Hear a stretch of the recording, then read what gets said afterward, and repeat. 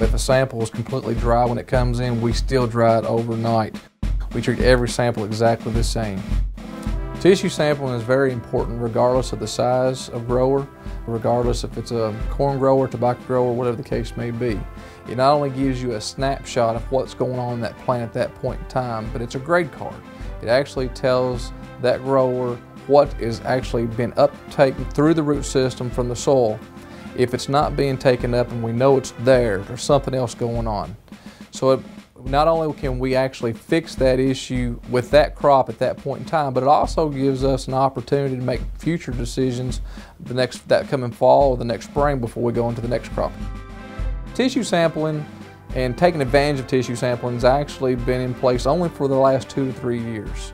We are on board just as Security Seed is on board as far as trying to use that as a very strategic tool in the whole aspect of helping that grower make good agronomic decisions. Precision ag is actually just a collection of data, regardless of where that data is coming from, but we've got to have good data.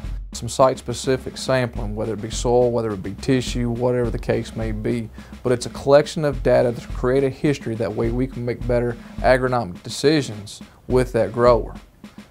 From the moment we receive the samples, they are actually logged in, give them one of our sample ID numbers.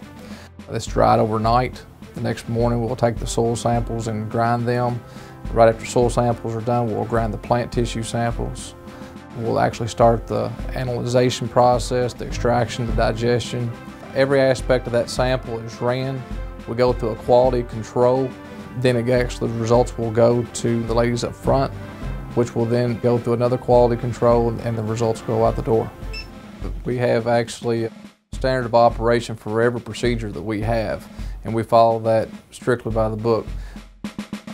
Just as simple as drying a sample. If a sample is completely dry when it comes in, we still dry it overnight. We treat every sample exactly the same.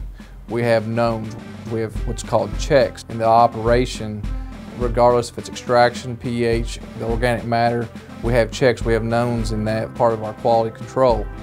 The biggest problem that we have typically is the pH in our soil. We've actually gotten a whole lot better at that due to precision ag as far as getting that pH where it needs to be, so that plant will actually uptake the nutrients the way it needs to.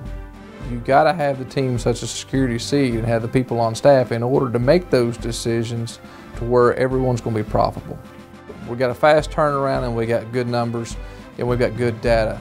However, if there's not someone there on the other end of that data to make those decisions with that grower and what's actually going to be most effective for him, the numbers mean nothing.